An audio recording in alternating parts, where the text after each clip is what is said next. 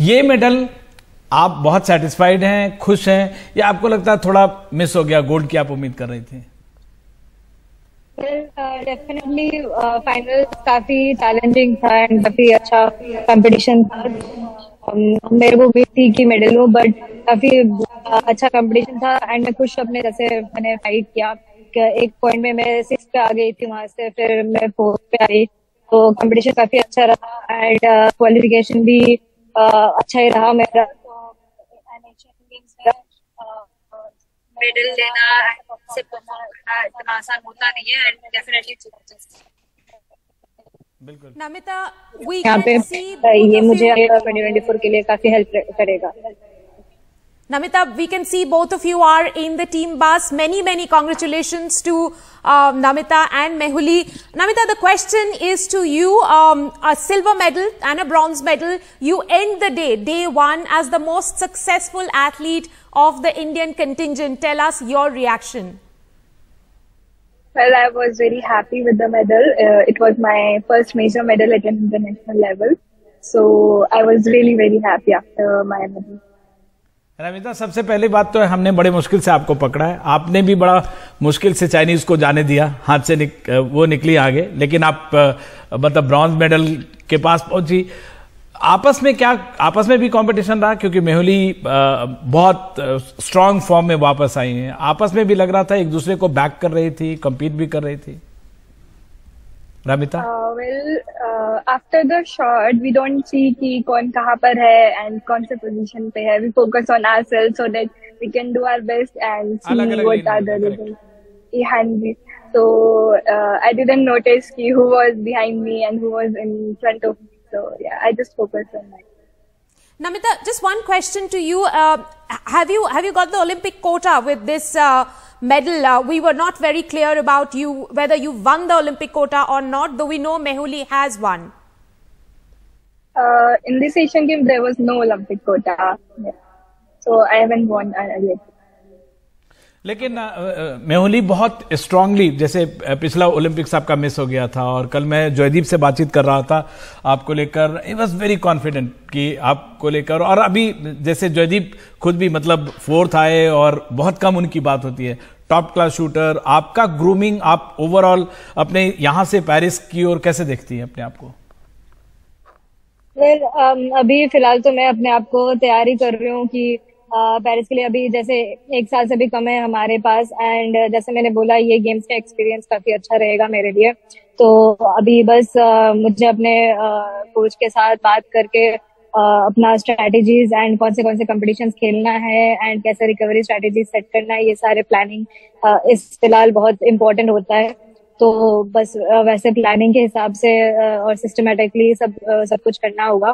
तो I am feeling confident about Paris 2024। Mehuli, we were talking some time back and you told me that you were one of the senior most members of the team, and this question really is to you because you are the most experienced member. Would you say, since both of you are from the Gun for Glory Academy, which is helmed by Gagan Narang, Olympic medalist, would you say truly Samaj, Sarkar and Bazaar have come together to cater your needs to vault at this level? I think definitely, मतलब जैसे मैं हैदराबाद में training करती हूँ and Ramita Chennai में training करती है, तो यहाँ पे ट्रेनिंग काफी अच्छी चलती है and I mean being the senior shooter doesn't really matter as I said because we all compete at the same level and as Ramita shot 631.9 today, it is like a brilliant score. And my score was 630.9 and it doesn't matter who is junior and who is senior at this level.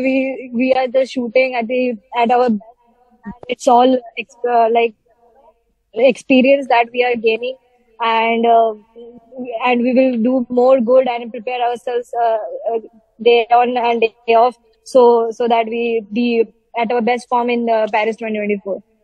बिल्कुल। और जैसे Rica ये मेहुली बता रही है experience को लेके, ज्यादातर खिलाड़ी इसमें नहीं है। रमिता, आपके लिए एक्सपीरियंस के लिहाज से Asian games, multi sporting event, Asian games village बहुत एक्साइटिंग अलग भी रहा होगा, या ऑ स्ट्रक भी थी बड़े प्लेयर्स वगैरह को देखकर? ये बहुत अच्छा अपॉर्चुनिटी था मेरे लिए and really I enjoyed everything, the athlete village, the range and the games. Yeah, it was really very good experience for me also, as it was my really first time for the games.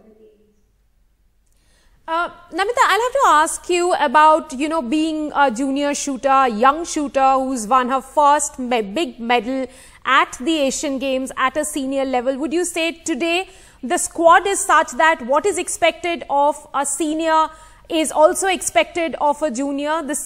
You carry similar weight of expectations? Well, I don't think so we carry, because I just recently came into the senior team. So my plan is a long term. So I see myself on improving day by day. Well, the senior athletes, of course, have a lot of experience. I'm still gaining that experience. दोनों लड़कियां जो winners है shooting range से अपने games village की ओर जा रही हैं और ज्यादा वक्त नहीं लेंगे। लेकिन मेहुली, ये बताइए, शूटिंग टीम में इस बार क्या ये बात हो रही है कि पिछली बार अगर 10 मेडल जीते थे उस टारगेट को क्रॉस करना है? आई थिंक इस बार शूटिंग टीम काफी अच्छे फॉर्म में है एंड काफी अच्छा कंपटीशन हम दे रहे सबको यहाँ पे। सो जितने भी मेरे दोस्त थे, they are all in good forms. तो देखा जाए तो हम ये मान ही सकते हैं कि इस बार हम 9 से ज्यादा मेडल ला सकते हैं शूटिंग में, and we all are just hoping for the best now. Well, it's great news. It's a great start by you girls, and shooting has always been one of the major sports in the multidisciplinary events for India, and you guys have truly gone for glory at the Asian Games. बिल्कुल gun for glory हैं ये लड़कियां और भारत का नाम रोशन कर रही है। आप दोनों का बेहद शुक्रिया हमारे साथ जुड़ने के लिए, मेहुली और रमिता, और आपकी तीसरी मेंबर भी असी को भी आप जरूर हमारा एनडीटीवी और एनडीटीवी के दर्शकों का उन पे रिगार्ड्स और बेस्ट विशेष पहुंचाएं और टीम के साथ जश्न मनाएं। बहुत सारी लड़कियों का पहला मौका है एशियन गेम्स का।